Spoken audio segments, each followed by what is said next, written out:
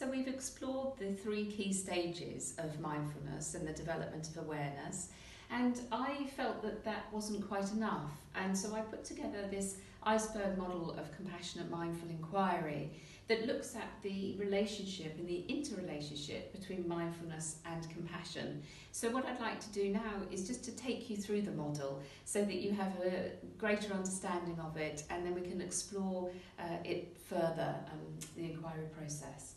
So it starts here in the top right hand corner, where mindfulness is around, as we know at the beginning, paying attention, coming out of autopilot and tuning into what's happening in the body, heart and mind and the external environment. So what we're doing is we're teaching people how to become more aware, to move from doing mode to being mode through the inquiry process. They do their practice, and then the inquiry process helps us to enable them, to teach them how to become more aware as a result of that. So this is always the place to start. Awareness is the key. And once we're aware, and we have taught people firstly how to become aware, but also to be aware that they're aware, we need to then help them to develop more skills around that. So this is very much where we're switching on their parasympathetic nervous system. Perhaps they're using apps, and it's really helpful to be calm and quiet in the moment. But if that's all that they did, they'd then go back to their everyday life, and the benefits of this would just then be lost. So moving on here to using phrases and questions and inquiring about noticing what happened when they became aware. So becoming more articulate and more connected to, well, when you noticed that you felt that in your body, what happened then? Or what did that feel like to notice that? So we're developing an exploration of exploring beneath the superficial experiences to identify patterns and create new resources which promotes resilience. So we're moving from simply being aware to noticing what happens when we become aware. And through that noticing, we can start to identify patterns and start to see things in more of a truth and reality.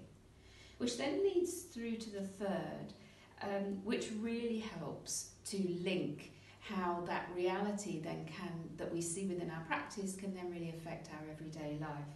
So integrating this awareness and going deeper to create new choices in how to live fully by seeing things as they really are.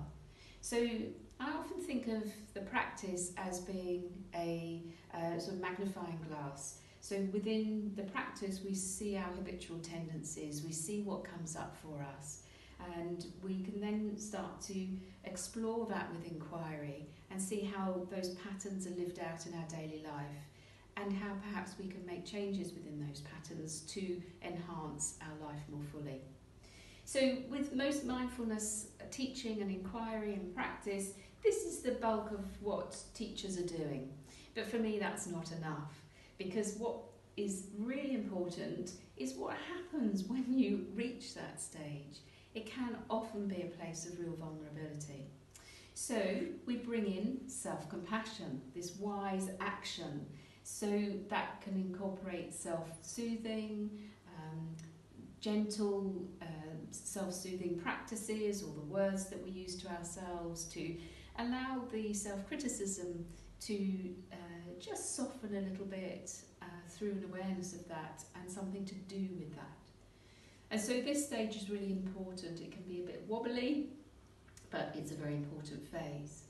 And then we lead through to more explicit ways of changing habits.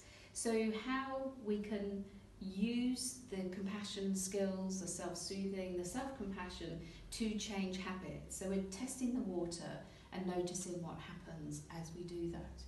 And through doing that all of the time, and to some extent linking with to noticing what happens when we do that, over time it can lead to sustainable change.